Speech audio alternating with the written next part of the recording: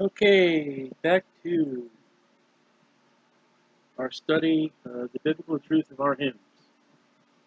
Today's hymn got meat, but I don't like the layout.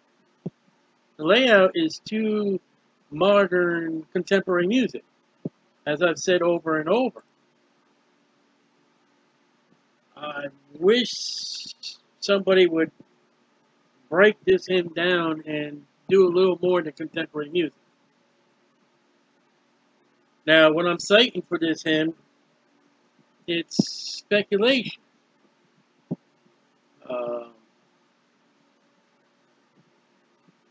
I've got notes.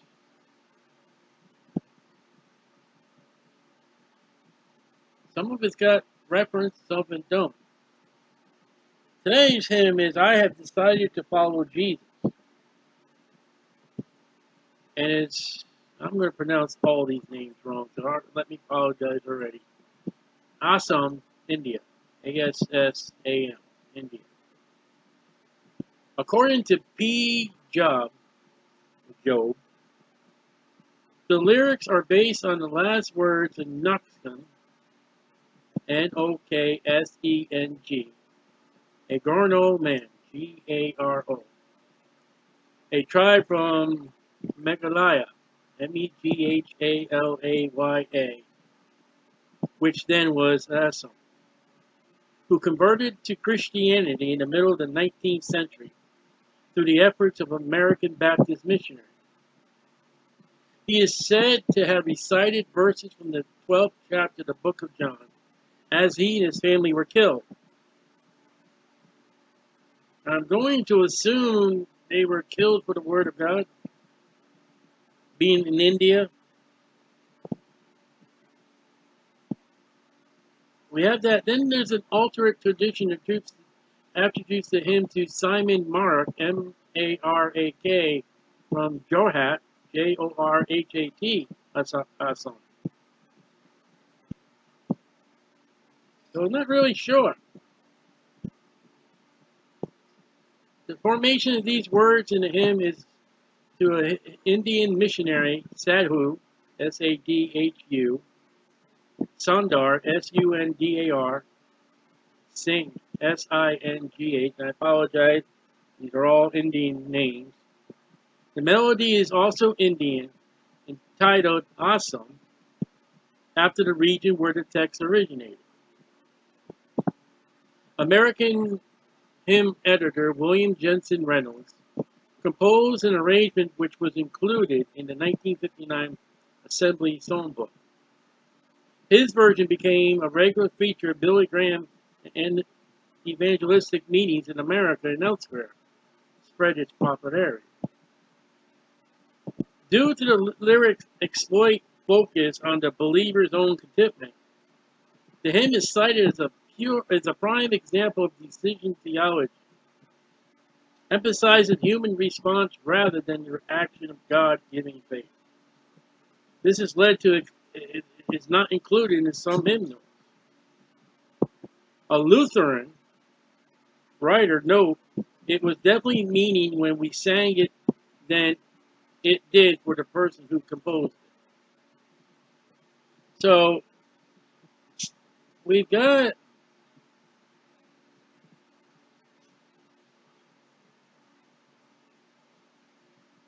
a foundation of him here.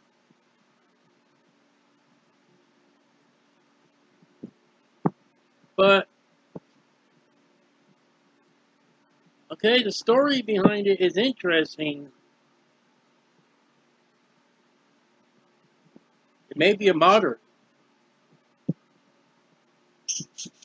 And the recorded words of a man whose family were killed. But somebody has taken what he said and turned it into what I call contemporary music. 1, 2, 3, 4, 5, 6. 6 words. 1, 2, 3, 4, 5, 6, 7, 8 words. 1, 2, 3, 4, 5, 6, 7, 8 words. It's done over and over and over. Let me show you. I have decided to follow Jesus. I have decided to follow Jesus. I have decided to follow Jesus. No turning back. No turning back. Though none go with me, still I will follow. Though none go with me, still I will follow. Though none go with me, still I will follow. No turning back. No turning back. The cross before me, the world behind me. The cross before me, the world behind me. The cross before me, the world behind me. No turning back. No turning back. I'm going to tell you the words not repeated in this hymn has got meat. But somebody's taken that meat and just covered that meat in ketchup. I have decided to follow Jesus. Though none go with me, still I will follow. The cross before me, the world behind me. That's what this whole hymn is about. No turning back.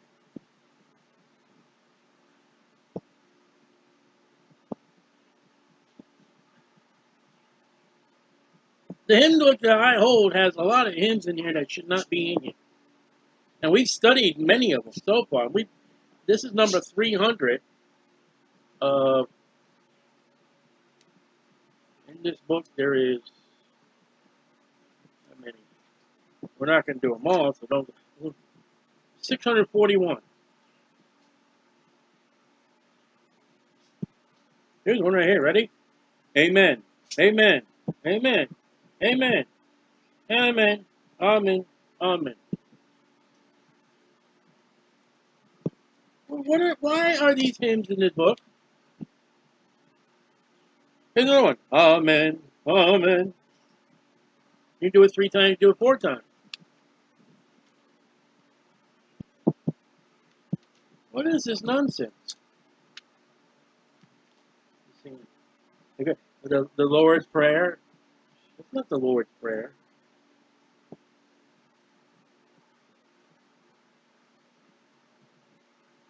It is finished. It is done. Christ has died. Christ is risen. Christ will come again.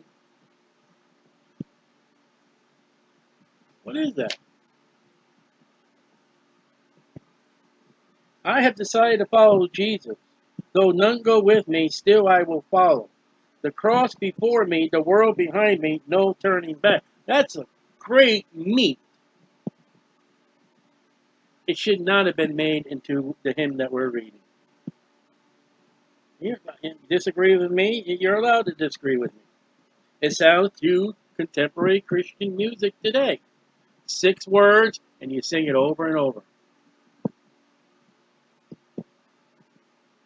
I've decided to follow Jesus. Personal testimony, what I read. I am going to receive Jesus Christ as my Savior, and I'm going to follow Him. And he's already mentioned, I'm going to leave the world behind me. Though none go with me, still I will follow. Listen, if it's either story, both men come out of India. Friend, like Israel, in India, I am told, I don't know much, I do know some Indian missionaries. Your family and friends are not going to hop on the wagon all pleased that you're following Jesus. India is a nation of just gods, innumerable, for everything and anything. And I've heard from a couple missionaries that they received Jesus, and then they attach Jesus to the other gods. Here's a man of an area with multiple gods who has received Jesus. Hopefully, the Baptist preacher was correct and proper. And not only have I received Jesus, but I have decided, he said, I'm going to follow him. I'm going to be a disciple. And Jesus said, you cannot hate your mother, your father, your brother, your sister, and not be my disciple.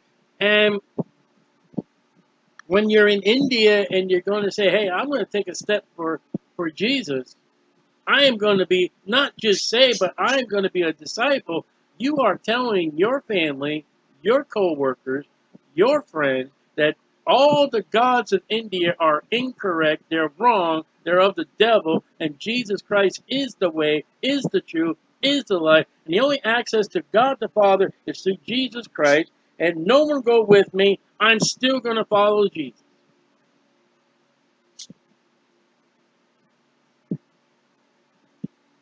That's a bold statement, and a proper statement. What if his wife didn't want to follow him? What if his wife never got saved? What if she got saved and said, I'm not going to. Whatever caused, like Lot's wife. Okay, we'll go, but my mind's still in Sodom. I had someone tell me one time, I've been interested in ministry and all that. If my wife did not want to go, you have to stay. You can't go to the field.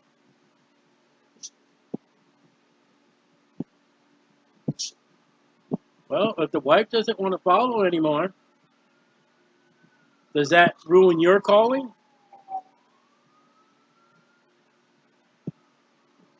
My wife Lisa told me, wherever the Lord leads you, I'll go.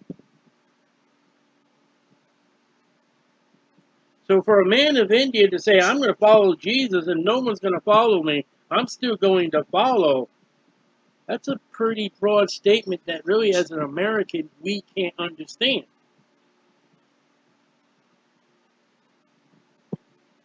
The cross before me, the world behind me. Everything that is of Jesus and salvation, the gospel, that's it.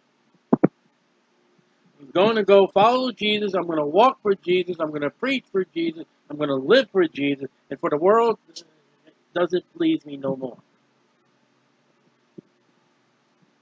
Now, for an American, that would be, American can relate on that one because, there's so much world in America and England.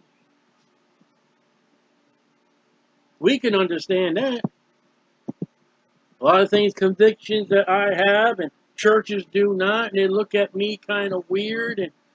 But what you're doing is wrong. My heart and my belief in the Bible and Jesus Christ, I'm not doing it. I'm not going to do it because I believe it's a sin. And yet there are other avenues I do that they don't do, and a sin. I'm a sinner. I need to confess my sin for God to forgive me and cleanse me. I'm not a holier than thou. Wish I was sinless. There are sins in my life I take part in and I shouldn't.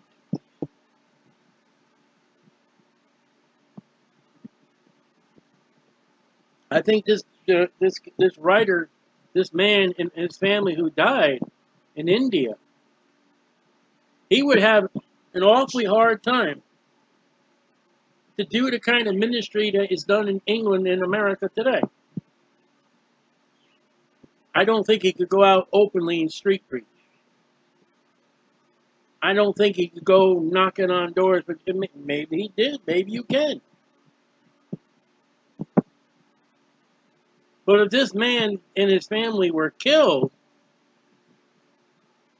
chances are the great open door to evangelism in India for him wasn't really an open door. So what are you going to tell this man in India? You got to be in church on Sunday. You got to be in church. It may have been underground churches. I don't know how India is, but I know how China is. In China, you're not going to find a church. And if you find a church, it's an underground church, and it's on the move. It's on the run. You're not going to put a church sign out in front of a building in China and say, all are welcome. Or Korea.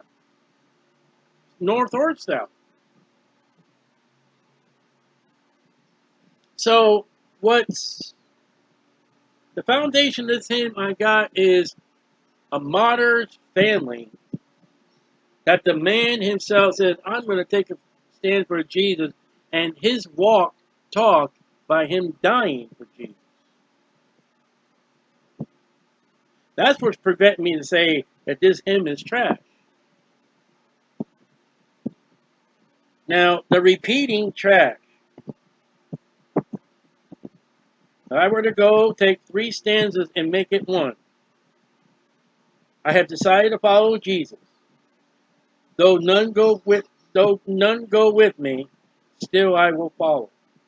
The cross before me, and the world behind me. No turning back. No turning back. Now it said he was quoting John chapter 12. I mean,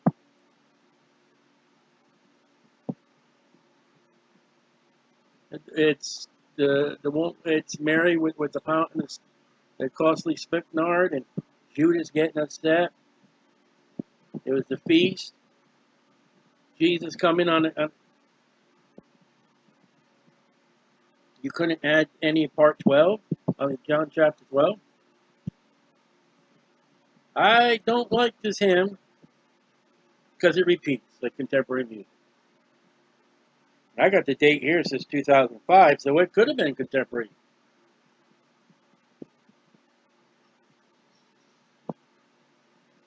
I think the words of this man and the hymn and what we have today, I think it's been changed many different times. And maybe the original one, the Indian folk song maybe it's not like this.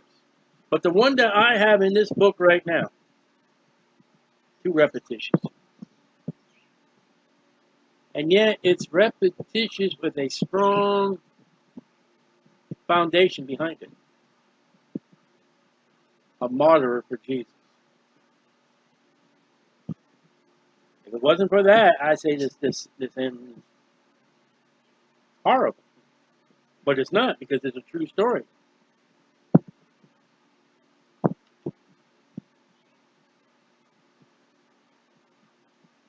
And I've got to admit, before I knew what to think, there's been times in church this hymn has been sung, and I get, I've decided to follow Jesus. I decided to follow Jesus. I decided no turning back, no turning back. Though none go with me, still I will follow. Though none go with me, I'll still follow. No none go.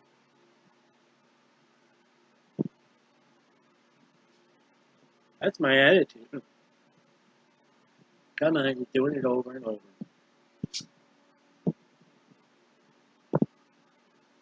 But the story behind it, you cannot exclude the story. So, I'll leave it to you how I feel. I don't really know. Hoping the next time, if we're called to sing on this, I'll remember the story behind it and not have that attitude. But it does have that contemporary Christian style of saying words over and over. And to me, that's horrible. The words without the repeating of this, they are meat. Excellent words of a disciple of Jesus. Wish every Christian will decide to follow Jesus. Wish every Christian would say, okay, you're not going to go with me, I'm going. I wish every Christian would say, I'm going to follow the cross of Jesus and walk, and the world get behind me. I wish every Christian would do that. Strong message. I'm teetering.